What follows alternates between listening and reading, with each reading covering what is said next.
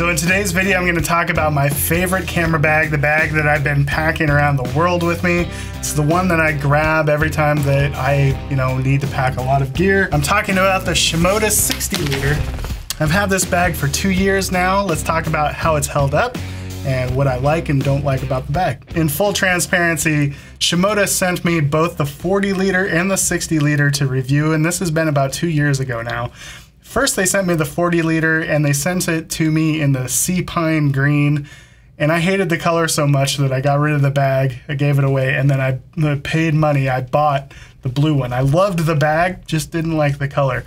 I was lucky enough to get a review copy of this in the blue. Much prefer the blue. So this is the blue version. The 60 liter has a lot of the same features as the 40 liter.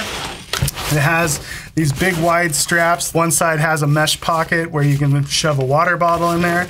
The other side has a zipper pocket where you can put a smaller cell phone or keys or anything like that. They feature these big wide straps, which I really, really like. This is by far the most comfortable bag I've ever wore. In the past, I've had Low Pro, I've had Mindshift Rotation 180 Pros, I've had a f-stop Anja, I've had these, and I've also had the Atlas Adventure Pack. This is by far, by a long ways, for some reason, just the most comfortable bag I've ever had. There's just something about the way it fits against your back, the big wide shoulder straps, it's just really, really comfortable. So like most serious landscape photographer bags, it is a rear entry bag, meaning that the back unzips and then it opens up. And what's kind of different about this bag is that it does open to the side, and notice that the straps, the hip belts, they all stay in place and the flap never touches the ground. I like that, and I feel like that's an important point, because if you're shooting in the mud, let's say you have your rain cover on to protect it from wet sand or snow or whatever, this is not going to get messy. That's a good thing. It's got a big open pocket here. This is big enough for a 13-inch laptop. You can squeeze a 15-inch laptop in there, just barely. It makes it a little bit challenging to close, but it's really designed for a 13-inch laptop. In here, I have a large ICU, and apparently these large ICUs are kind of difficult to come by. But essentially, all of the large ICU is, it's a medium ICU and a small ICU kind of next to each other. And if I was packing a big telephoto lens, I could extend this the full length of this ICU and be able to get a nice big telephoto lens in here. I like this bag because of how much it carries. Not only will it carry a lot of photography gear, and keep in mind that I'm often recording vlogs, so that requires 2 camera bodies. Sometimes it requires a drone. So not only will it carry all of my photography gear, but it'll also carry a lot of gear on the top. Something else that I really like about Shimoda bags is the fact that they use really thin padding in their ICU units. They're not using big, thick pads, kind of like what you'll see with Low Pro or something. I feel like there's a lot of wasted space in those type of dividers, but they're not wasting much space in here. And they're also very foldable and maneuverable, so you can get them kind of exactly where you want them. All of the zippers over the last 2 years have held up really, really well. Actually, everything on this bag is held up really well. If we look at the very bottom, there's no tears, there's no rips. I've had no problems with any of the stitching and any of the straps. And I've packed this thing all over the place. It's gone with me multiple times to Iceland, the Faroe Islands, Scotland, Ireland, Hawaii. I've taken it all over the place. I've really abused this bag and I've had 0 issues with it, and that's pretty impressive. After 2 years of use with my f-stop bag, I had already had to have it replaced once. I go through bags pretty quick. I've had 0 issues with this thing. What makes the 60 liter different from the 40 liter is the way the top access area works. Not only do you have this top zipper pocket on the top here with a nice large pouch, and then you've got a zippered kind of mesh pocket in here to kind of put keys or whatever things you don't want falling out, important stuff in there. But when you zip this closed, it's kind of like maybe an osprey pack or some kind of hiking pack where you flip this over and then it has this duffel style top. And this is the feature that makes me grab this bag more often than the 40 liter, is the fact that if I'm shooting in a cold climate, it's really easy to shove coats and gloves and hats and stuff like that in here. Maybe I'm throwing a drone in the top here, or maybe I'm going backpacking and it'll accommodate a lot of stuff. So check out how much I'm able to stuff in here. It's no problem to get a tent, sleeping bag, all of those essential things, those non-photography things in this top compartment. Not to mention that you have this large compartment on the back that goes the full length of the bag where you can shove other stuff. Oh, there's my pant legs. This is the problem with zippered pant legs. You'll lose them. But anyways, you have this large zippered pocket that goes all the way down to the bottom. Back in here, there's a spot for a hydration bladder. It's just really well designed. And you can see that it doesn't have an overabundance of pockets and little hidden compartments. And I find that to be a good thing because I want to be able to find what I'm looking for rather than having all these secret nooks and crannies that are really cool until you have to go find something in a hurry.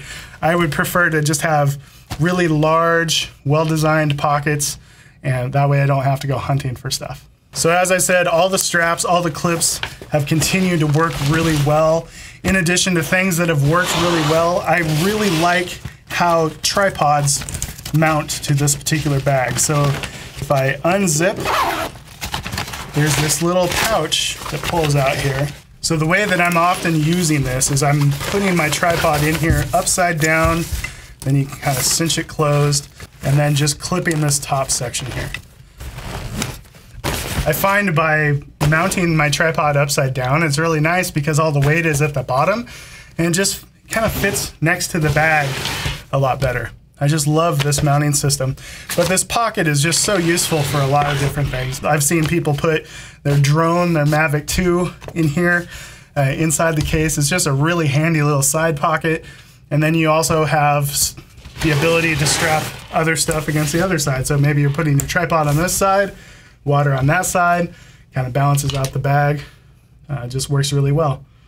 It does have a side carry handle here. So if you wanted to carry this like a suitcase, you can do so. As a larger guy, I do find these the waist belt a little bit short. It's a little hard on the self-esteem when you click it in, but for most humans, it's going to be just fine. Just not us really large humans. They do make a little hip belt extension. It's handy for guys of my size. But speaking of sizes, one of the things that makes Shimoda bags different than a lot of other bags is the fact that you can change your torso length adjustment. So you can move your straps either up on the bag or down on the bag depending on, you know, how long your torso is. So if you're 6'4", 6'5", you can go on the XL rung there and it's going to fit your back better. And like I said, this is just the main thing that I like most about this bag. It's not the features, it's not the pockets, it's just how comfortable it is. And when you're loading this down with like 30 pounds of gear, comfortable is a big deal. And I've just found it to be incredibly high quality. It's made out of this rip stop that honestly, I very seldom ever put a rain cover on here because I find that it doesn't really need it. So not only is stuff held up, but it's stayed pretty dry. There are a few times where I've soaked the bag beyond its ability to repel moisture, but it took a lot of water to reach that point. In most situations, you don't even need a rain cover because it's made out of this really thick ripstop material. So when people ask me what camera bag they should buy, I'm always referring them to either this or the 40 liter. I just feel like Shimoda bags are not only the most comfortable, but they're just smart. It's not a flashy bag. It's probably not the best looking bag out there. There's a lot of really cool looking bags, but I feel like the Shimoda bags are the most functional. Everything has just been so well thought out. It's incredibly comfortable. It works really well. It's not overly heavy. It's just a great bag. I've had it for 2 years and had zero issues with it. And I wish I could say that about most things that I buy, but I can in fact say that about the Shimoda 60 liter. So I highly recommend the blue color because the green just didn't do it for me.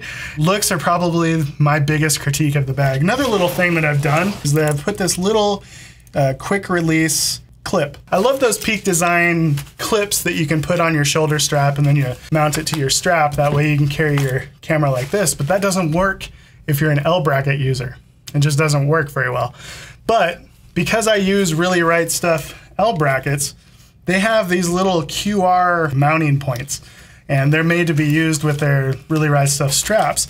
But one of the things that you can do is if you can get one of these little quick release D-rings, I can go like that and boom, have it here. I can shoot like this. And if I don't want it flopping around, I can just put it underneath my sternum strap.